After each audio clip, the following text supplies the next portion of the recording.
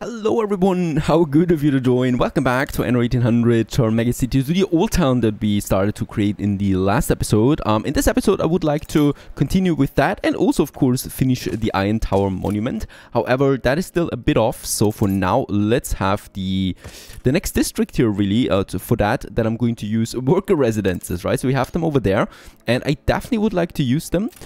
Also because we do need more workers, right? So this is actually paramount. Let's downgrade these guys here. That's a couple of them. I think these guys, yep, we can upgrade them. So that's my grooming area, right? So we are grooming the workers there right now, and with that we can get us a few more over to the newly created worker old town. For now though, it's only, as we can see, brick buildings, right? But that's going to change soonish. Let's just make this one dense again. Unfortunately, I don't really have a really tiny church, so we will need to improvise here a bit. Let's go ahead and have this one here. There is another one, and that is another one. Let's just have these guys also connected. Let's go for my church there, because I think we do have also this one. Unfortunately, it's not really that much smaller, right, in comparison, but it'll still work out there for us. Let's go ahead. And I think we should be able then to squeeze it in here nicely like that. They don't need a church after all, right? So it's the old towns have churches. There is one, there is one. The marketplace we don't really need to have here though. So let's just have the marketplace over there. Though this one is close enough that it's affecting them positively. So there we have then the church area, right, that we're going to create here. This is still a bit too dense for my taste though. So let's have them a bit further over. Like so. Oh, wait a second. Like so. That's nice. Of course, we want to have tiny roads in between. Tiny alleys like this one there. And then we have that area available that we can use for a nice plaza area once again, right? So something like that. That we have right in front of the church. I think we might actually be able to move another building in. Let's have an artisan there as well. Then we have this whole church ground. Let's get rid of this road there and of that, and we can use the town guard, the town gatehouse, right in here, the old one, right? So this one, it's not in use anymore. There is a broken wall right next to it.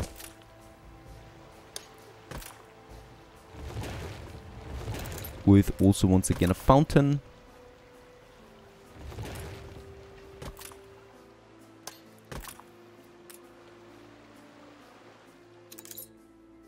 With also behind it the guard here again, the hill garden that we have behind the church. I think that is fitting. And this whole area is like a big plaza like that you see in many old town areas as well. And then we can have some smaller ornaments there. By the way, let's go ahead and also have these workers here going for the old skin. It's this one, perfect. That we can then paint on the whole area like this. And then also, this is really just beautiful skins, to be honest, right? Very detailed, very sharp in texture. Good to look at, and then also one bigger one in the center here. Lord High Admiral Nadaski, another legendary item that we can probably salvage in our in our scholar residences, or in our research institute, that is. Go ahead and make some more paving here with the occasional trees in between. We can have, but really not a lot. I want to keep this one as densely packed as possible, and then a few more trees here in the back that we can also have to complete the next area for the old town. All right, but lo and behold, there it is. Also, we have the Iron Tower completed. Superstructure has been finished. Let's go ahead, finish that phase all the way to the top.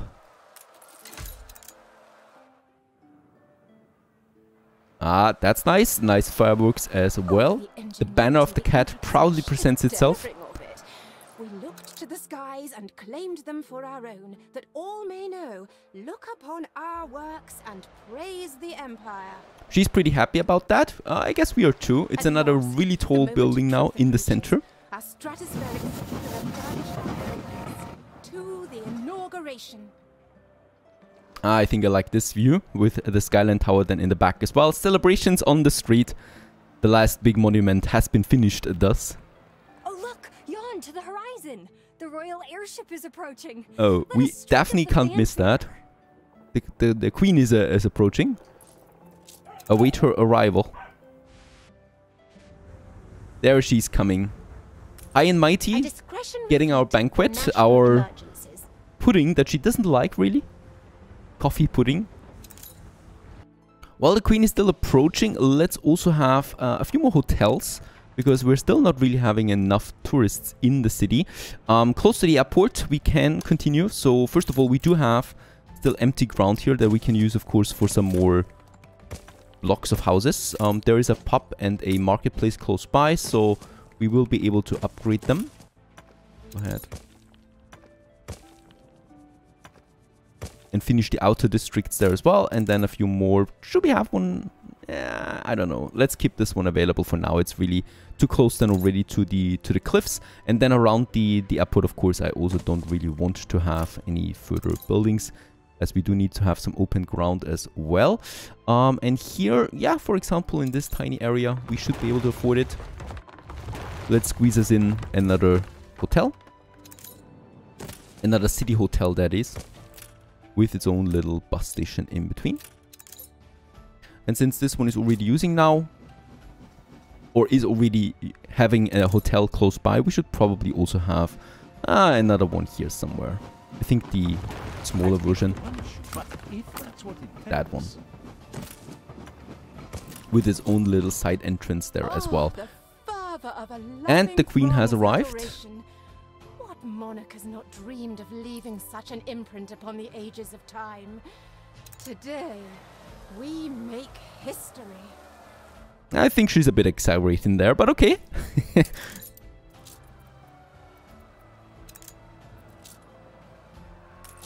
We're only waiting for you to come to the ceremony. Do you really want to make your queen wait? What a splendid venue. The perfect shrine for this momentous occasion. Let the inauguration begin. What an occasion! The splendor, the pomp, the royal guards parading are so proud and also attractive. Where is she though? Ah, take a photo of the queen. Commemorate the moment. Let all future times remember this. I think there she is. Yep, that's the queen. High and mighty.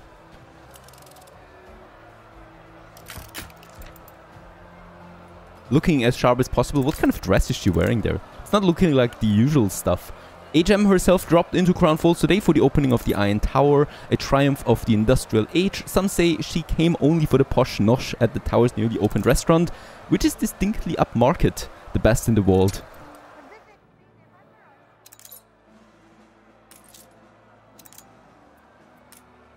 Now we need to decide on her banquet, and we have the Daiquiri Tropic, rum, sugar and banana.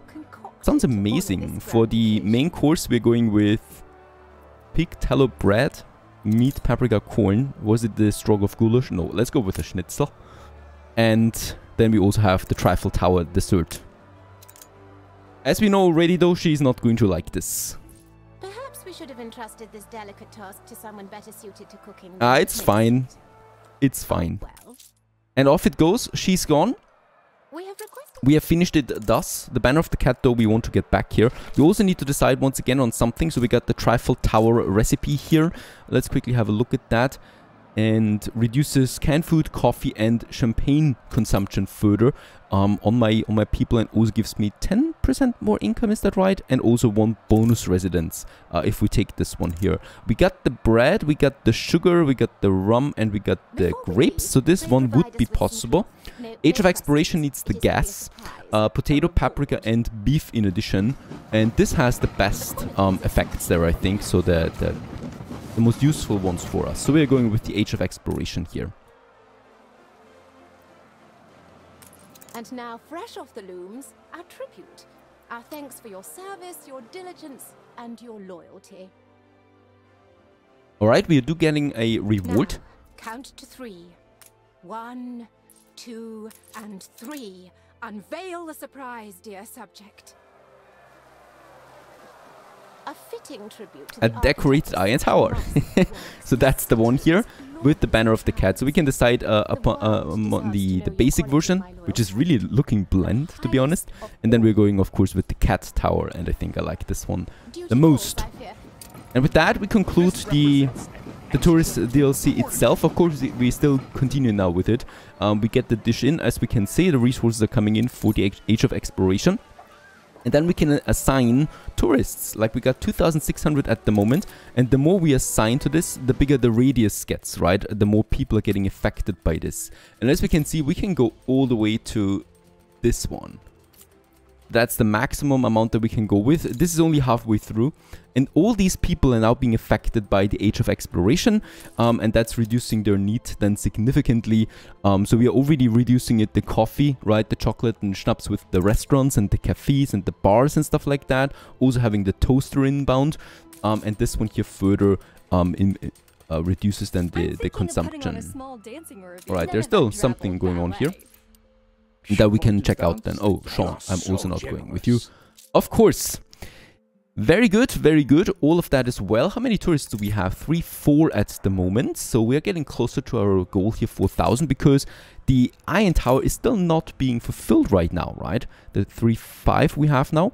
I really would like to do this. Another thing that I'm checking right now, the lifestyle needs, is reminding me that for the scholars, since we have achieved everything with the scholars, it's no problem anymore to also unlock their lifestyle needs here, the local and the overseas mail. This will lead to a huge additional inbound of scholars now, pushing us past 10,000 that we have. The other needs here at the moment we don't really need. It's just numbers at this point that we increase. There it is. Also, Age of Exploration effect is now active for all my people in the surrounding area of the Iron Tower. So that's quite a lot surrounding that. And this will drastically reduce then my consumption of coffee especially and chocolate, which are always rare goods that we have. Gone is also the school here that we no longer need. Let's just have us another nice hotel then in this area too. So we can use a double hotel actually by the docks. Like so. With its surrounding area, let's make this one around here and this one around here. And of course, as always, we also need a bus. That is also affecting then. We might just move it over there to take... this one is already being affected. Perfect. So the cafe we can take into effect here, plus the 2 tourists. This should definitely push us then beyond the 4K. We can use this area here for a smaller market as well that I would like to implement. We can have these stalls here. And we can use kind of like the docklands textures with it, because I cannot really build anything on the shore, right? So we have the docklands ornaments. Oh, we also get a new dish here, the brioche royale. Thank you very much for that.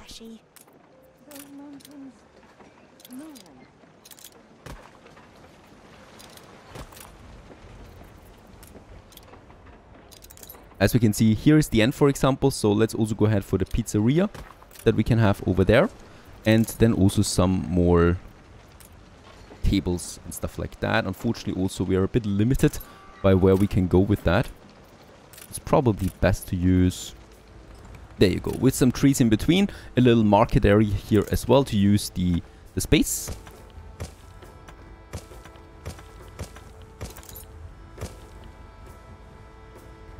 And we should also pave the roads then. Dirt roads will be gone. There's still a few of them. And we can also continue upgrading then the farmers that we have. Solving the worker problem primarily, I guess, as we are still rather low looking on that.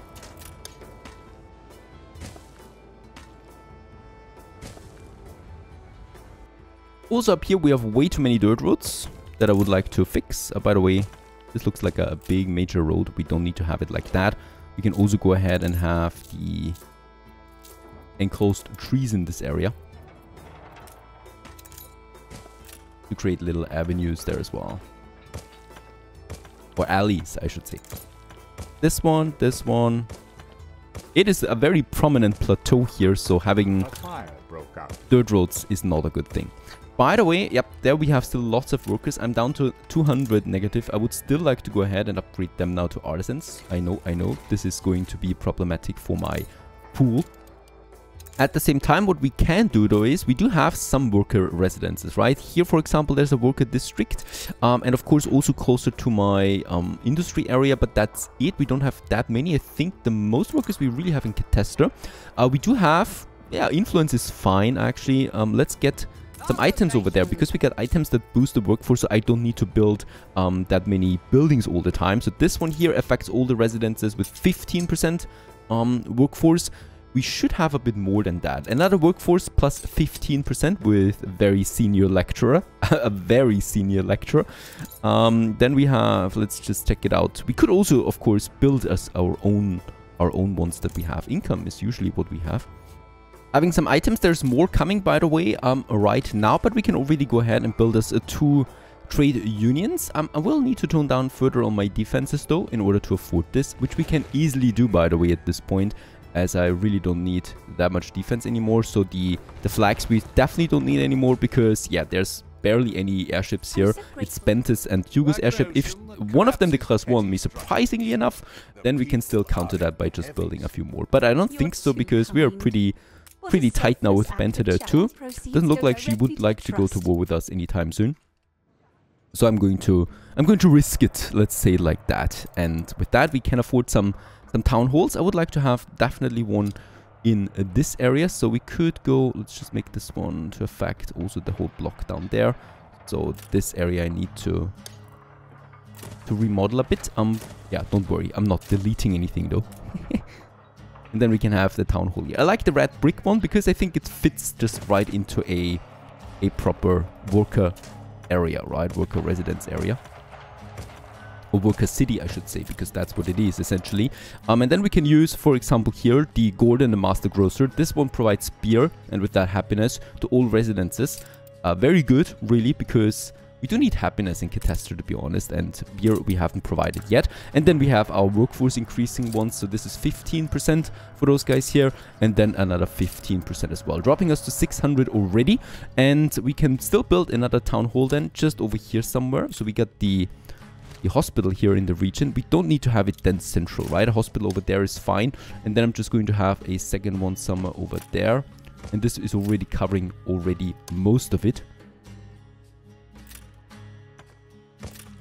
And with that, I can afford another town hall then for these buggers.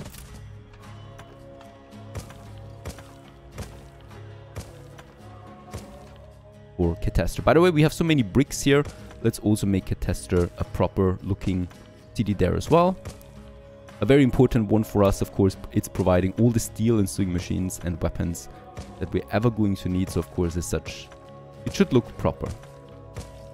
Yeah, looking much better now with proper paved roads as well. How's it looking with my tourists? 5,900! We have breached the mark because, of course, once we reach the 4,000, the Iron Tower demand has been unlocked for the tourists. So this one is also now fully used, as we can see. And with that, we have all the needs fulfilled that the tourists want. Bit, right? Because the unhappiness is reducing the fulfillment that you can have by 20% right now for some needs. So we should get us one more here in that gives me a bit more happiness. So the post office, after all, might be a good idea that we have in our city as well. Of course, it's the chief post office, right? So we have normal post offices and then we have the chief post office, and that's the one. Let's have it right here at the main road, also close to the bus station, so the need is being fulfilled for this one. And as we can see, provides the services now to my residences. And with that, we should actually fit it in. Is that right? Or did I miscalculate something here? No, it is now being fulfilled. Very good, leading to happy tourists. And now the debuff should also then go away once this is fully grown. Let's just make here the main road around that a bit completed. Still surprises me how many dirt roads we still have across my city. You can always find them.